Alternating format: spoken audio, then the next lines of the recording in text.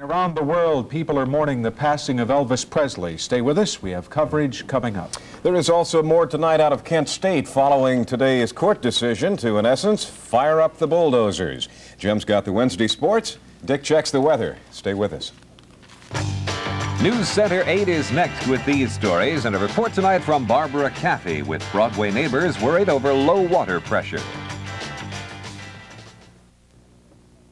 WJKW-TV8 Cleveland.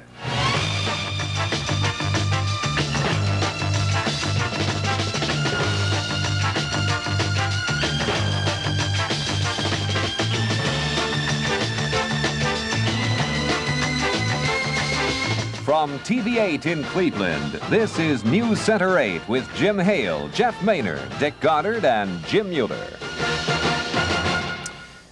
Good evening, everybody. As millions of people around the world mourn the death of Elvis Presley tonight, many of them today went shopping for Elvis records. Locally, it's fair to say there was a near stampede to buy the Presley singles and albums today. Some record stores had long lines in front of them long before they opened for business. We checked with 8